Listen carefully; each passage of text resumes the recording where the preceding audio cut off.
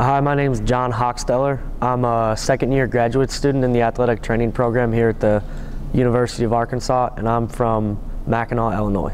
Yeah, working with cross country has been great so far. I mean, they throw me into it and they let me evaluate, treat, set up a treatment program for these athletes, and these are some of the best track athletes in the country. They're Olympians. I came from a small school in Central Illinois, Eureka College. I mean, coming down here, I didn't really know what to expect, but my class was 15 kids, so I mean, that was pretty much every one of our classes was in the 15 kids, or if we were in some of the other grad school level classes, like the highest we had was like 30 kids. Like, I still had the little small school feel to it, because I mean, you get to ask questions in class if you want to, interact with the teachers and out of class. It means a lot, receiving the scholarship, because Dean Weber and Bill Farrell were like long-time athletic trainers here and very respected, and it's a pretty high honor receiving those awards. So I mean, it's been pretty cool. Thanks for